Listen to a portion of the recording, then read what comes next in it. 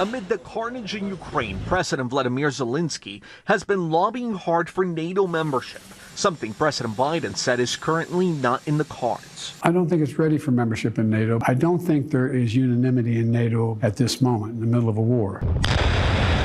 The U.S. has agreed to send cluster munitions to Ukraine. The move is controversial because of the threat to innocent civilians. The weapon has been banned by over 100 countries. Cluster munitions break up like a firework midair, dropping smaller bomblets across a large region, which can remain underground for years and could explode long after war.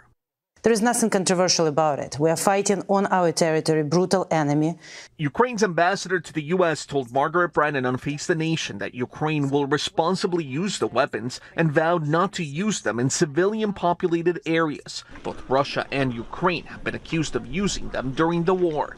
The topic has caused division on the Hill, even among fellow Democrats. I'm hoping that the administration would reconsider this because these are very dangerous bombs, they're dangerous weapons, and this is a line that I don't believe we should cross. It's the Ukrainians who are asking to be able to use these on their own soil. Ukraine is also running out of ammunition, which Mr. Biden said weighed into his decision to provide the cluster bombs. Christian Benavides, CBS News.